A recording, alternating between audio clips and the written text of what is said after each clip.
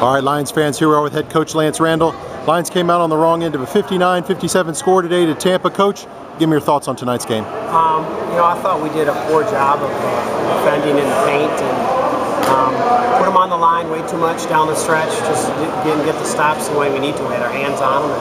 It's not a right way to play winning basketball. Had a pretty good look at it at the end.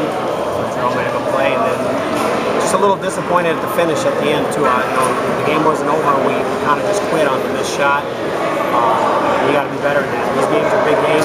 This is where conference places in the league are decided on the road, tough games, and we just didn't execute down the stretch. So we got to be better at that the next time. Okay, Coach, we go home, prepare for Barry on the road on Saturday. What are you going to tell you guys tomorrow when we get into practice? Well, we just got to make a jump defensively, and we've got to be a little better on execution. We're just trying to get better in part of the process. And Barry's a very different team than Tampa, but we got to be a better team on the defensive side of the ball. All right, Coach, thanks for your time.